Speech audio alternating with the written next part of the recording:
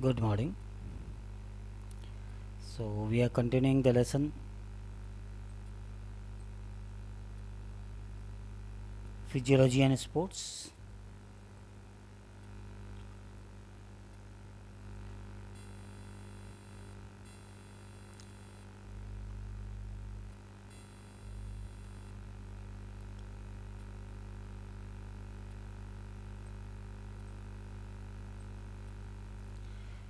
We have studied about the aging and physiological changes due to aging in previous video. We are coming to the next topic now, that is sports injuries. Sports injuries, the word is very common. The injuries which are caused during the sports injuries are known as sports injuries. So, sports injuries, those injuries which usually occur to the sports persons during training or sports competitions, are known as sports injuries. What are the sports injuries? Sports injuries commonly, the sports injuries which are the injuries during the sports are known as sports injuries. Simple. And further we can define it, those injuries which usually occur to the sports person, those injuries which usually occur to the sports persons during training or sports competitions. If it is the injuries during the training also, that is also sports injury, because we are involved in the sports activity. Wherever we are involved in the sports activities and there is the injuries, so that will be considered as sports injury. Sports injury are the stage or situation of a sports person. What is a sports injury? Sports injury are the stage or situation of a sport person in which he or she is not able to participate in the sports event with same speed or strength. So, in this time, she or he does not perform in the event. So, commonly, whenever we see then sports injuries, when the person is injured, so he or may is considered as retired. He is retired from the present time event. But it's a small injury, minor injury, so he is she may be retired for time duration, certain time duration. Otherwise, he or may be retired from the current event. So, sports injury which makes the person, sports person, unable to perform in the competition which is going on. So, sports injury further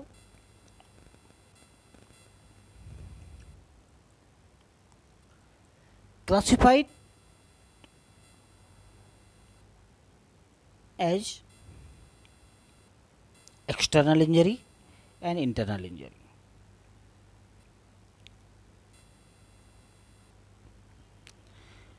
The sports injury is mainly classified as external injuries or internal injuries.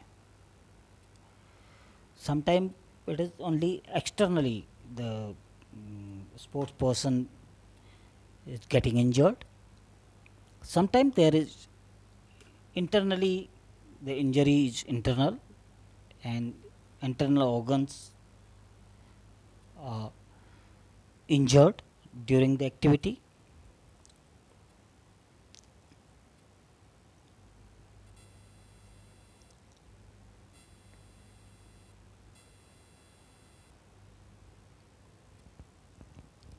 we can see the during the sports, injuries and sports are related to each other, because if there is sports, so there will be injuries. If there is sports, so there will be injury. So injury and sports have good relationship.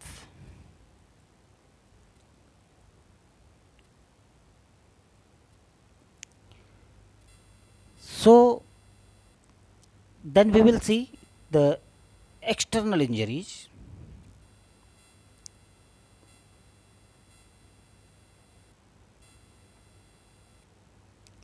What are the external injuries?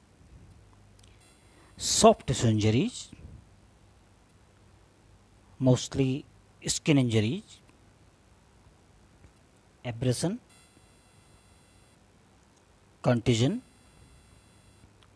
lacration, and incision. These are the most common skin injuries during the sports and considered as soft tissue injuries. Some more soft tissue injuries are there in this group, we will discuss forward. So soft tissue injuries are there: abrasion, contusion, lacration, incision. So these are four, mostly the skin injuries are there.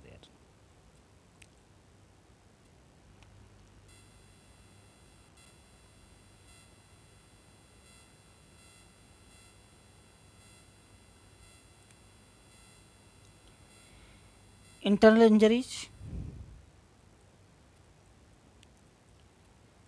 as I was telling you, the internal injuries, soft tissue injuries.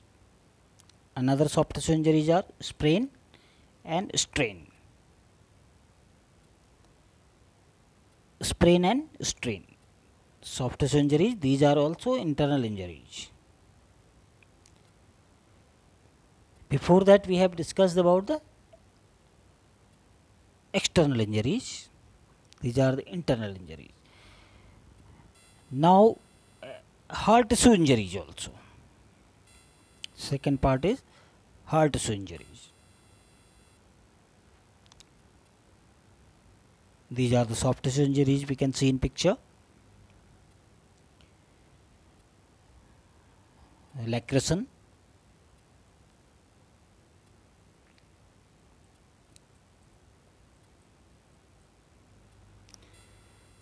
now what are the heart tissue injuries? Soft tissue injuries we have discussed. Soft tissue injuries were, what were the soft tissue injuries? Just remind: abrasion, lacration, contusion, and inclusion. Incision, sorry, incision, lacration, contusion, and abrasion.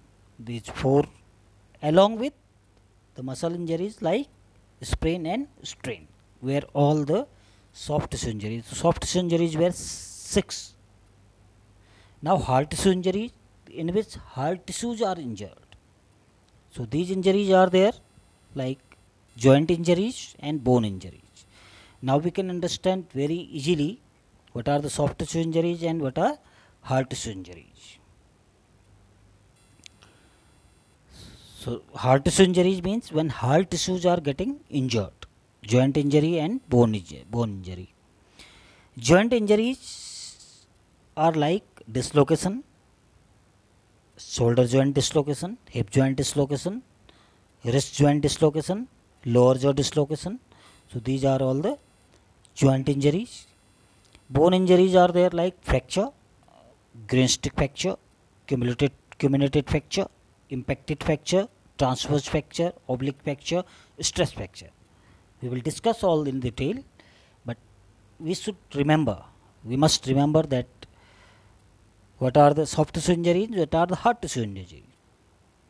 Soft tissue injuries are there where soft tissues are getting injured, and hard tissue injuries are there where hard tissues are getting injured.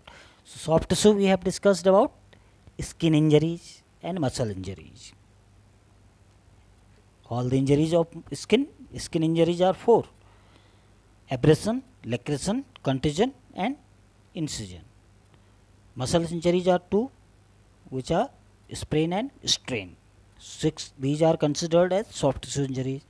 Then we will come to the hard tissue injuries. So hard tissue injuries are two type of injuries: joint injuries and bone injuries.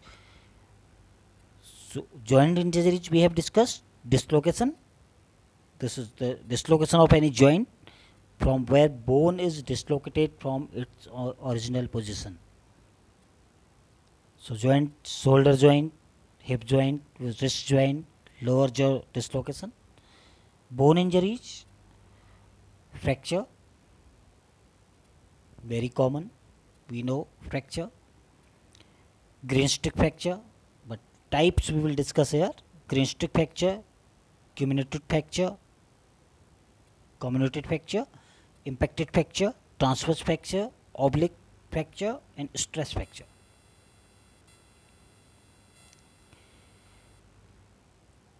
So see in the picture, the person is getting injured during the sports activities.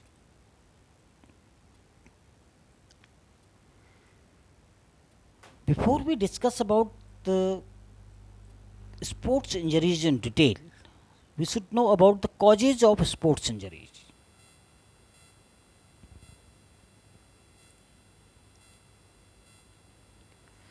So causes of sports injuries are there, we will discuss. So intrinsic risk factor, there are two type of risk factor. Intrinsic risk factor, it means this is internally, no external factor is there, that is internal factor, the person's own factor, the person's own ability is responsible for these type of injuries.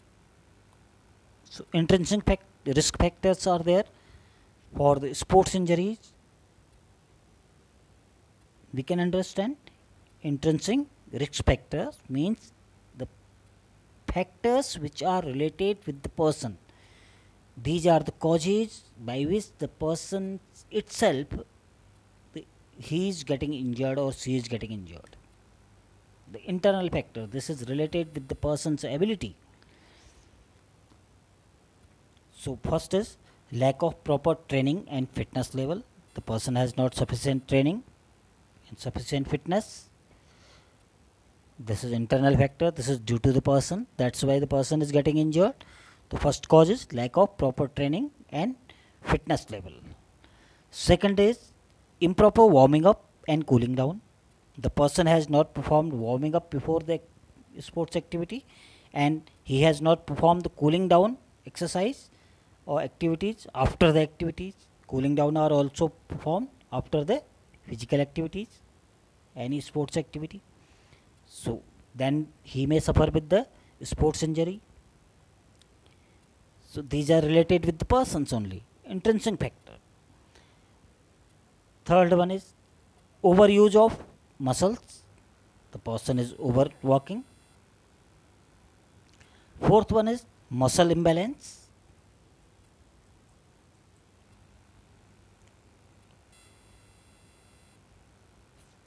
Physical preparation, physically the person is not ready to perform the activities, physical preparations are very poor, that's why the person is suffering with the sports injury. These are the causes we are discussing.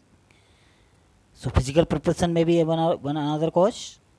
Individual variable, there are individual differences are there in each individual. So individual variations are there like gender and age,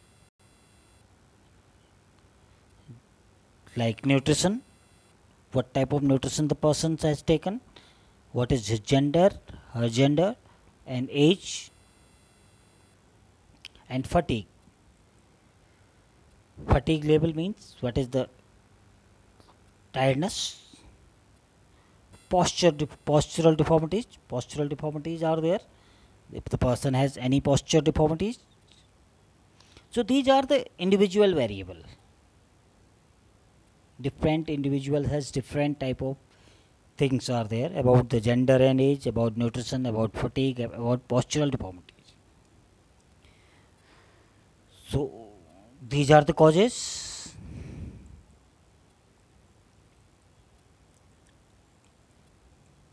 See in the picture,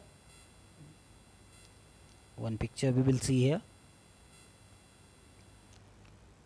When the due to personal fault, personal intrinsic factor, the person is suffering with the sports injuries.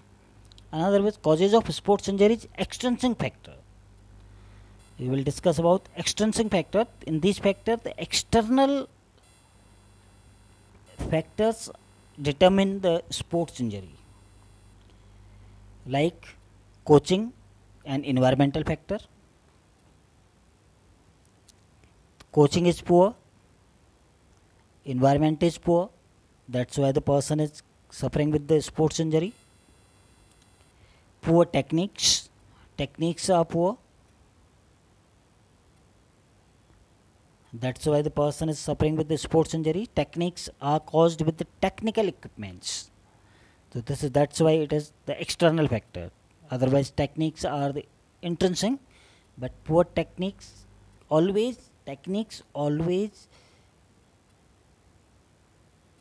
due to the technical coaching and technical equipments. So that's why it is the external factor. Techniques never come itself. Techniques can be learned from outside. That's why the poor techniques are always external factors. So extrinsic factors are there. Then we can see lack of knowledge. The person has poor knowledge, because knowledge we also gain from outside. That's why it is the external factor. Climate. Climate is another external factor which can cause the sports injury. Playing surface, these are fields. What is the ground, the playground condition? What are the surfaces? Like some of sports are played over the playground. Some of sports are played over the surface, like basketball court, the surface is made. Badminton court, wrestling court, boxing court. Most of the sports are not performed over the playground, natural playground. They are performed over the surfaces. So what type of surface is there? Playing surfaces, if it is not good, then it can cause the sports injury due to the friction of the surface. Then there is skill. Skill are also learned. So that's why skill is another factor. Rules and regulations. The person is not following the rules and regulations because he is not aware, he or she is not aware about the rules and regulations. That is related to the knowledge. That's why it is external factor. Surrounding environment. Surrounding environment also is the external factor which cause the sports injuries. Equipments and facilities. What are the equipments available?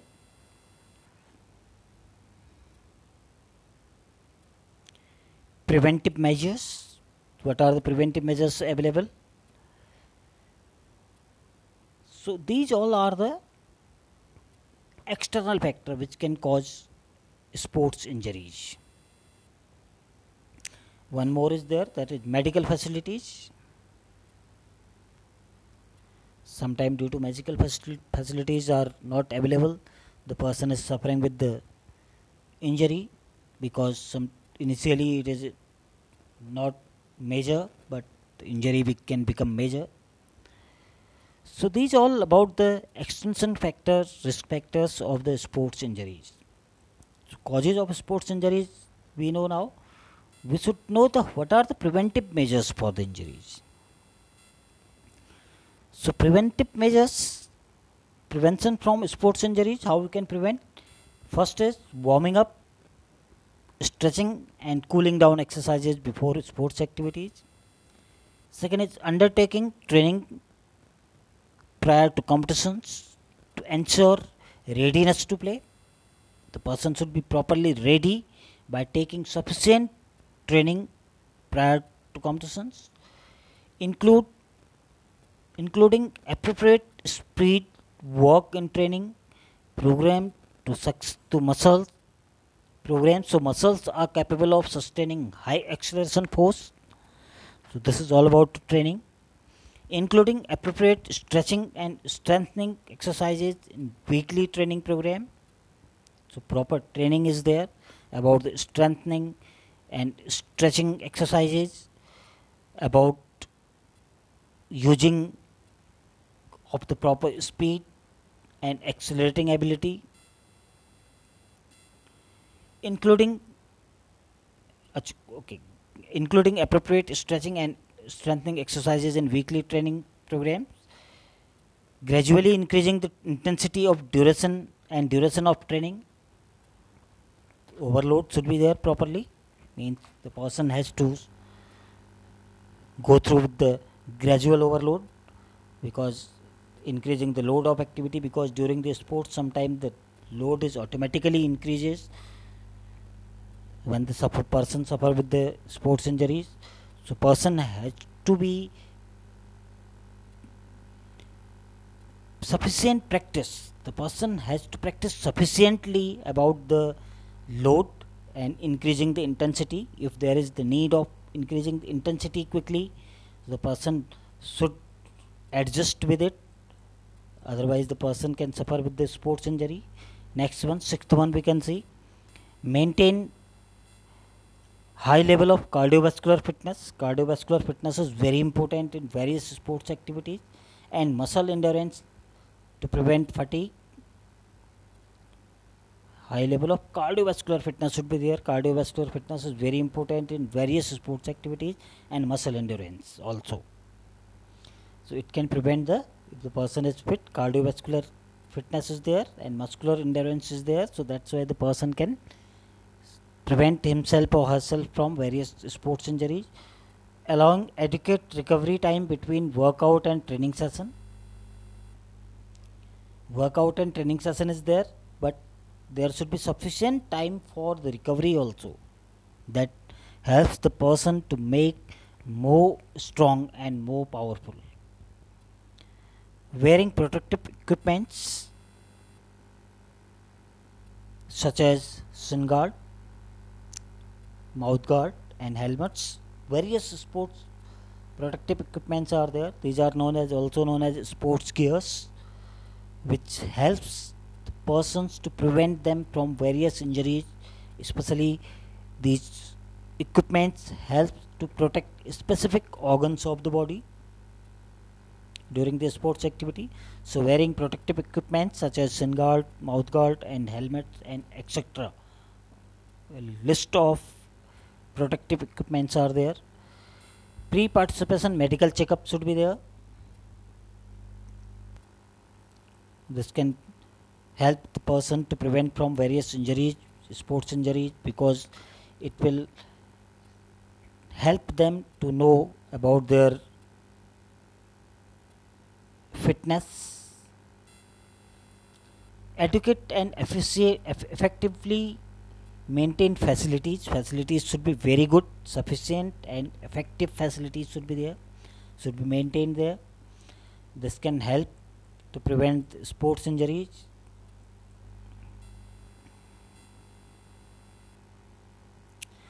So this is the warming up before a workout is very important. This we can see here, warming up exercises are there before participating in any sports activity. Then we can see the next 10th method of the prevention of sports injuries, that is ensuring and playing surface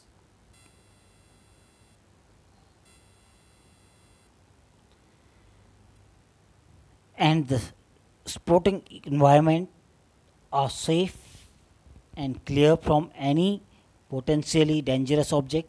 There should be no any dangerous object over the surface and over the playground which can hurt the individual, which can injure the individual. So ensure before we are participating in any sports activity that there is nothing like the dangerous object which can hurt and which can injure the person. Next is wearing appropriate footwear that is well fitted and provide adequate support and contraction for the playing surface. Footwear should be proper, otherwise sometimes due to the footwear the person is falling. Proper footwear and well fitted and well supportive over the surface. Drinking water before, during and after the play. Avoiding activities and causes pain. All the activities should be avoided before when we are feeling pain. Then we will see avoid dehydration and overtraining. Overtraining and dehydration is also dangerous for the player and can cause the sports injuries. So this is the preventive method when we can avoid dehydration and overtraining. Psychological and environmental condition of the player. The player must have good psychological condition, good environmental condition before taking part in sports activity. Last one is that is the balanced diet. These all are the steps by which we can prevent various sports injuries.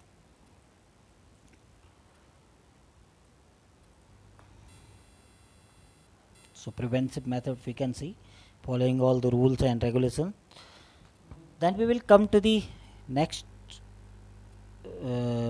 topic. We will continue this topic with first aid therapy and type of sports injuries in the next video.